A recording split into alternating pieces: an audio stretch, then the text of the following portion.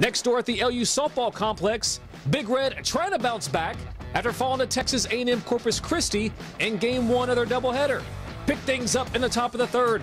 Cardinals can't get the out at third. Egan will score. Islanders up 3-0.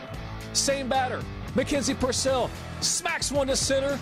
Great catch, but the damage is done. Noyola crosses the plate to make it 4-0 Islanders.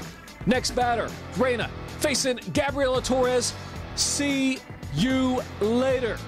That solo shot would make it 5-0 Islanders, and they would continue the onslaught to go on to shut out the Cardinals 11-0.